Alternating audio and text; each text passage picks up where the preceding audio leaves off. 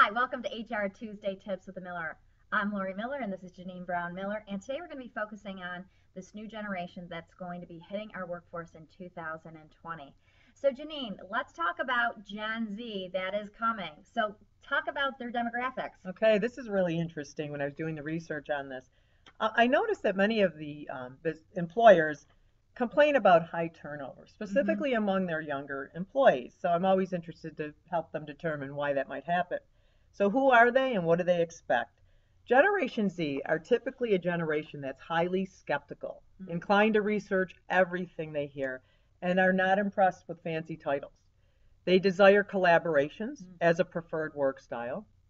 They expect your business to be high tech as well, because you have to keep in mind they know nothing else. Such employees were born after 1999. They have experienced a great deal of economic uncertainty.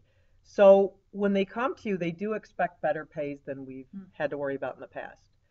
They enjoy volunteering, and many of them have traveled around the world, more so than previous generations. So they definitely have a more broad-based perspective.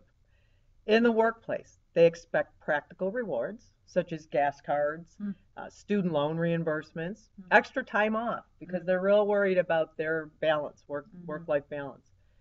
So when you're hiring and seeking to retain such employees, consider the differences in their perspectives, because it will mean the difference between retaining and losing such employees. But I would like to really talk a little bit about the training, because I think it requires us to have a different headset when they come into our workplace.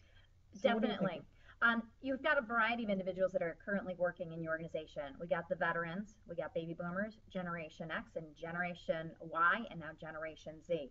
We have a responsibility to make sure that we understand their motivations, their needs, some of the rewards and other things that they enjoy within the workplace. So I would encourage all organizations to do some type of generational training within their workplace. One, for all employees so they can build better rapport with each other, also with the customers that they're serving, and also for your management work group. How do they motivate? How do they inspire? How do they lead? How do they coach? I do a whole training on generational communication, and we're now going to be incorporating too Generation Z, so you understand the unique characteristics and demographics. It will help with the selection and the retention process to make sure you're meeting all of their needs and all of their differences.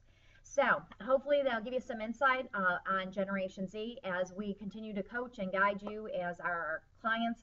We're going to make sure that we provide continuous information so you understand this demographics. When we get together the next time, we're going to be finishing up this series of HR sensitive issues, and we're actually going to be taking a look at teamwork in the workplace. So sit back, relax, we got this.